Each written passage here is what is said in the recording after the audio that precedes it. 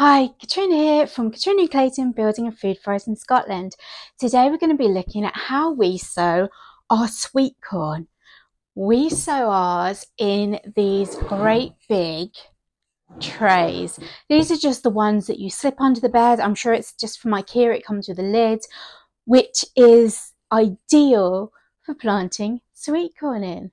So this is our base tray that we use, even on a bigger scale. And then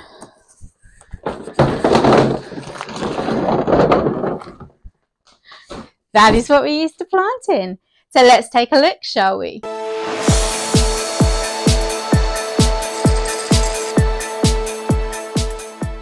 So this is how we use these. We just undo the flaps, top and bottom. Take some air out. Flatten it down, and then we cut straight across, top and bottom, giving us these sleeves. So this is Clayton last year filling up all of the little sleeves that we've made out of these milk cartons, and you can see that he is now starting to put in the sweet corn seeds. He puts in one in each one, and he is a real dab hand at doing this now. He uses his little dibber, and you can see he held that there so he knew exactly which one his next one was. So he uses his dibber, pops in the seed, and then covers the soil back over. He absolutely loves doing any seed sowing at all. Watering them all in, and they stay in our cold frame outside that we made out of some shower curtains and an old bed frame and some pallets last year. You can see it just off the side. So it sits in there, and at about 6 weeks time, when the sweet corn has got to about 8 inches tall, that's when we start thinking about planting it out.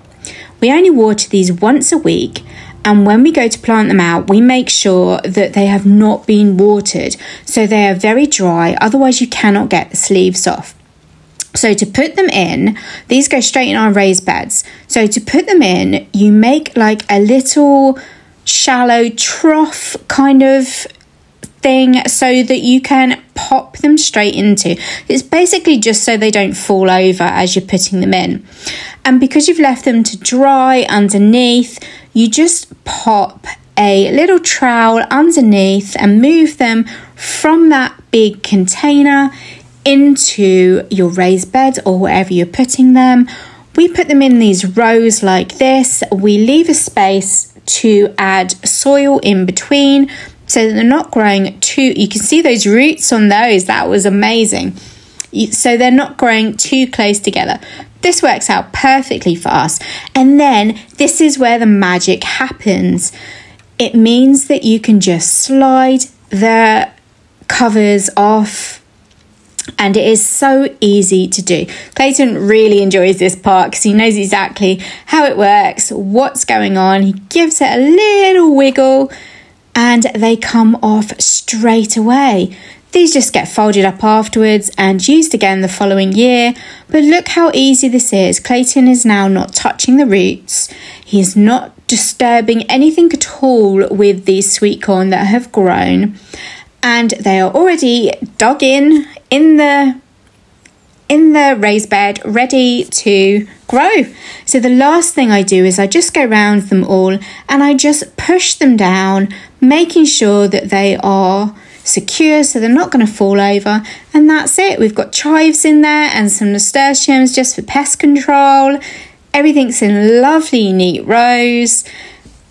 Water it in and let them grow. They work so well. So this is an adaptable way of growing and sowing and planting your sweet corn.